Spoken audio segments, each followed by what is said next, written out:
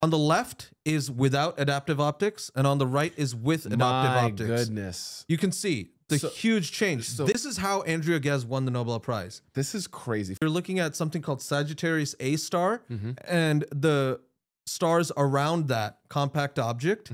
And if we were to make a movie out of this, you'd see all of the stars going around an invisible point.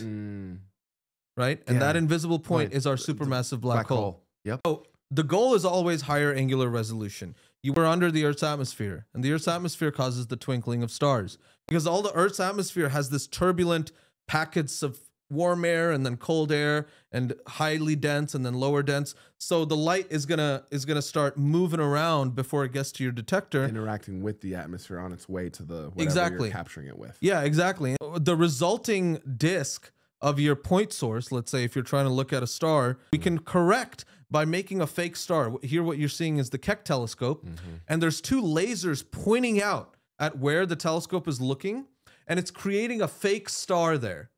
The trick is the following. You've got a fake star that looks like any other star, but we know that it came from our laser, so it should be stationary. Right. So if I can change, if I have some kind of deformable mirror, right, that is taking that starlight, and right in the middle, I have like little ways in which I can change the shape of that mirror in order to keep that laser stationary. That's going to cancel out the effects of that column of the atmosphere. Makes total sense. Right? Here, what we're seeing is the center of our Milky Way in infrared.